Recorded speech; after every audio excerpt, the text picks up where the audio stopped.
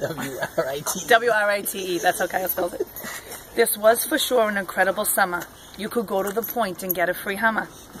The pontoon boat rides across the pit. Does anyone know who covered Fernando's camper with shit?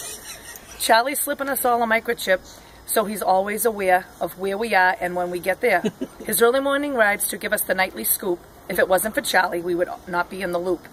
On the nights that we're out to have a little fun, the moonshine shows up and then we're all done. Michelle, on the other hand, is so quiet and sweet. Shows up quietly and slips you a pudding or jello shot to eat. Golf carts have definitely been an issue this season. Bob got broken ribs, a black eye, and still doesn't know the reason. Then there was Callan and Steph just sitting around, till Callan punched the gas pedal right to the ground. Like a bat out of hell, he scooped up Kyle, riding the windshield for a little while. When it was all said and done, it was just a short trip. It will go down as the day Kyle almost broke a hip.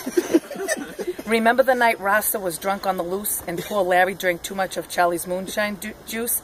They disappeared and the search was on. Thanks to them, Dennis is gone. The Chinese food restaurant called Looking for Their Things. Who doesn't love karaoke when Larry sings? Bob's homemade salsa is sure to please.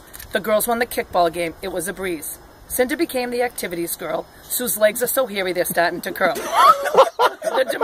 The demise of Paul's famous denim cargo jorts. The Rogers family with all their sports. Since Karen Ann was added to our group text, we are not sure what she will do next. She used to be in control and followed the rules. Poor Karen Ann now acts like us fools. Steph likes her beer out of a glass. Look out for Eileen, she will kick your ass. A bite to the face and the relationship sank. If you want to see Gary, he lives at Commerce Bank. Mo Greno can be found wearing her comfy Sophie shorts, and in case you didn't know, she hates losing at sports.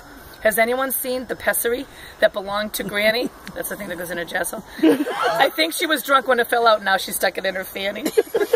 Pajama bottoms are Timmy Greno's thing. If you want a martini, just give him a ring. The night we all posted his pic to Facebook, there was something not right about that frontal look.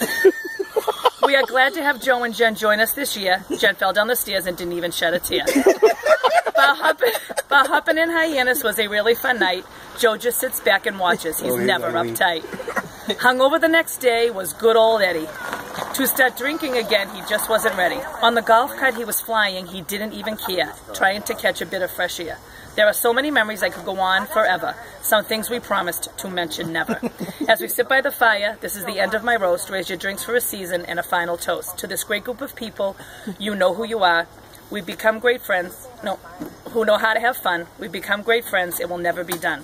Here's to the people we now call friend. It's times like this you hope never end. Yeah, that's awesome. Yeah. There's a song today if anyone has a guitar. They call Dad to come over with his guitar.